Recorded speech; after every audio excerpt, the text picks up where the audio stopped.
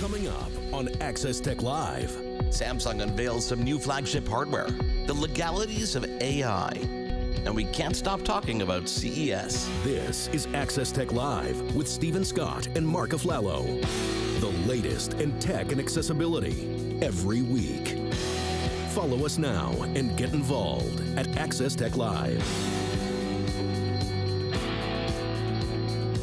Hey everybody, welcome to another episode of Access Tech Live. I am Stephen Scott. By my side every week is Marc Aflalo. Marc, another big week in tech news, and it's only a couple of weeks into 2024. It seemed so quiet on Monday, and then we remembered, oh wait, Samsung has something big to announce on Wednesday, and it all went to, you know where it went after that. Yeah, always does. But, we've got a lot to talk about and a lot to break down with the Samsung news. We'll get into that in the headlines in a moment. But, of course, lots of other conversations to have. You mentioned AI off the top. When do we start doing one of these shows, Marc, where we don't talk about AI? When will that actually ever happen? Will it ever happen? It'll happen when AI does our jobs for us. Oh, when it's doing the show for us. Okay. Exactly. It's when AI Stephen and AI Marc show up for work.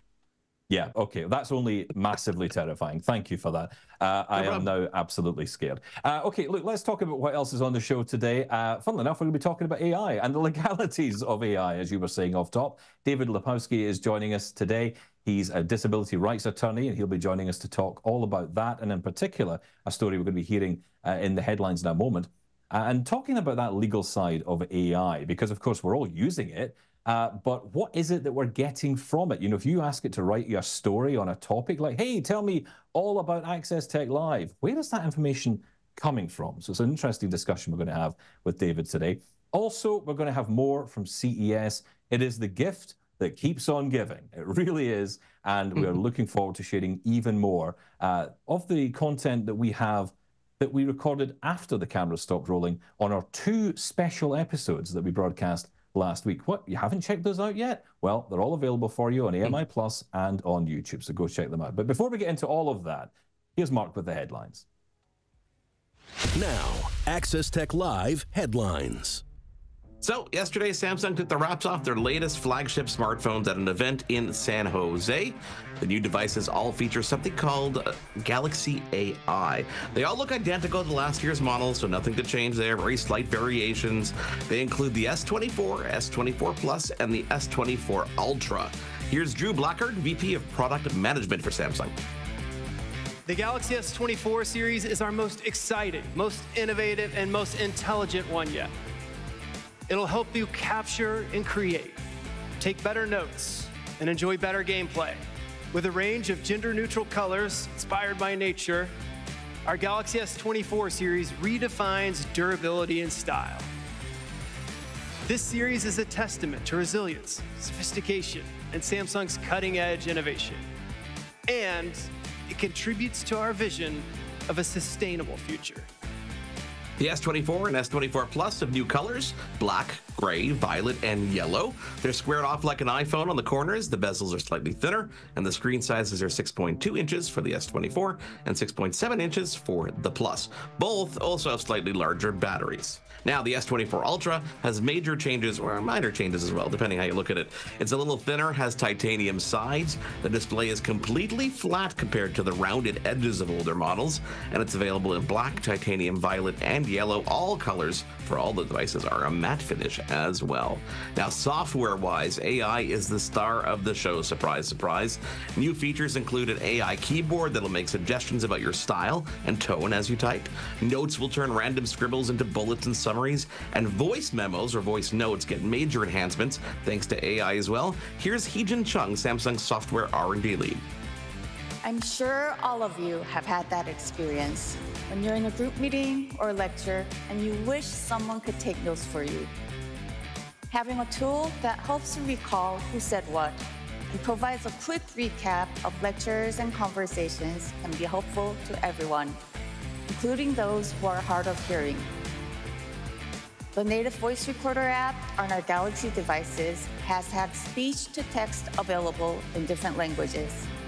Now, instead of creating a basic transcript, Galaxy AI can distinguish between different speaking voices and will even create a short and sweet summary of what was said. Thanks to Galaxy AI, the Photos app is a full-fledged editor. You can remove things from the background, adjust the background blur, and even select and move objects in a photo while it fills in the rest. Last but not least, one of the apps getting a brand new standout feature is the phone itself, using AI to offer real-time translation in both text and speech. Here's Samsung's VP of Product Management, Drew Blackard again. One of the most important and essential things we do every day is communicate with each other. It's how we express ideas and build relationships. But if we don't share the same language as someone, we can miss opportunities for connection. Like while traveling, language can be a barrier. For example, have you ever used a rideshare app while traveling abroad? You get a call from the driver, but you can't communicate because you don't speak their language. Simple situations can become complicated. We're thrilled to offer a solution by providing real-time voice translations while you're on a call.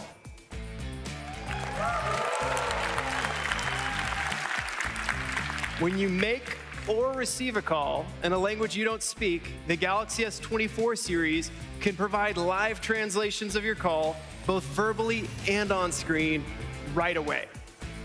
How cool is that? Google made the appearance at Samsung's event as well, announcing a new feature that will be available not only to Samsung devices, but other Android devices. They call it Circle to Search. Here's Google's VP of Search, Kathy Edwards.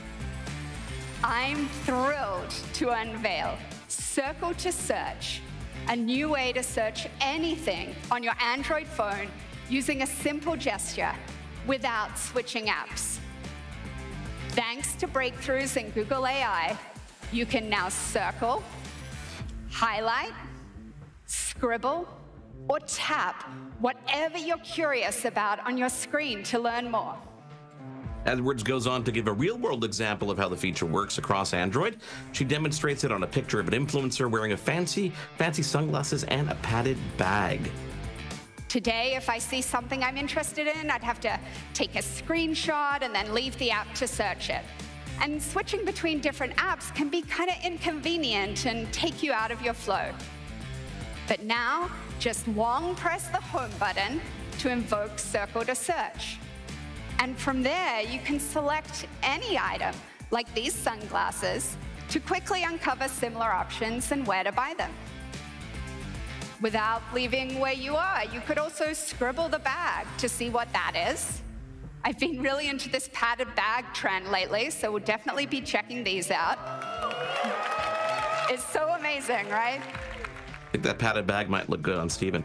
So no matter where you are in the Android operating system, you press and hold the home button and can immediately circle, tap, or scribble anywhere on the screen. It sends it to Google for instant search results. We'll definitely have more as we get hands-on with these devices. In other news, it's not Samsung.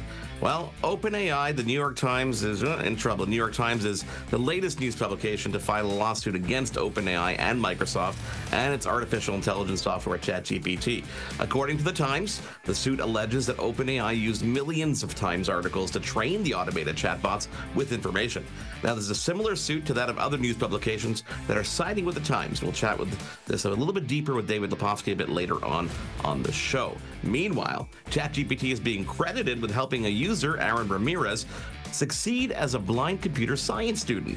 Aaron revealed the challenges he faced before discovering ChatGPT and how the AI service played a pretty pivotal role in transforming his learning experience. He was quoted as saying, "I was practically failing before ChatGPT because of a few of my professors were visual learners or teachers." We'll hear from Ramirez a bit later on in the show. Finally, the Blind Shell Classic 2 is getting a pretty cool update. The Blind Shell is a leading provider of smartphone technology for those who are blind or partially sighted, and they've announced that their Blind Shell Classic 2 is the latest device to get the Be My AI feature from Be My Eyes. The process is simple, according to Double Tap's Michael Babcock, making it accessible for people with varying levels of technological proficiency.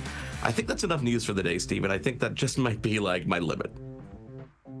A lot of news to take in and a lot of Samsung news. And interesting, we even heard there about, how technology is helping people who are hard of hearing. I think what's interesting and I think what is fascinating is we're starting to see a normalization of accessibility in a really cool way. We're just talking about it now. It's no longer this walled-off thing that, you know, lives behind this thing called accessibility in your smartphone or in your computer. It's just part of everyday life. And I think people are starting to realize that. And this is great because, of course, that makes more products more accessible because, you know, you might call that feature accessibility adjacent, right? It's not really an accessibility feature, but it becomes one. And I think that's fantastic. So, yeah, I mean, look, forget all that. Are you going to buy a Samsung S24? I kind of want one now because of these features. I'll tell you, software is now what is kind of defining what's better and what's not. So, you know, to the other ones out there, you know who you are. You got to up your game a little bit on the software side to make it compelling because these are really interesting features. Yeah. Samsung, well, the S stands for sexy. That's it.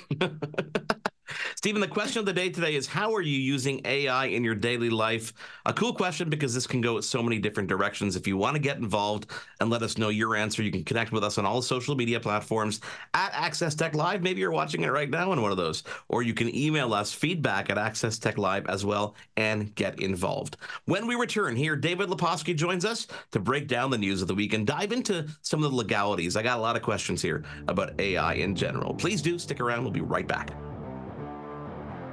There's more Access Tech Live to come. Get involved and have your say at Access Tech Live on social media. We'll be right back.